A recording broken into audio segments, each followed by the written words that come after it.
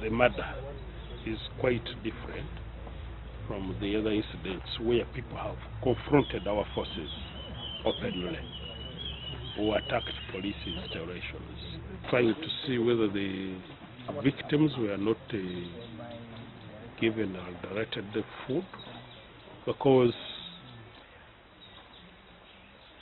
there was no resistance and no confrontation, which means their target was already weakened. And they hit them in the head when they were lying, and later on stabbed them. So there was no element of resistance. We're still hoping the public will cooperate to give information that may lead the arrest of the perpetrators. And we encourage the public to come in and give information to the police, because the 2 guns that have been taken are still a danger to the public. That's why I said let's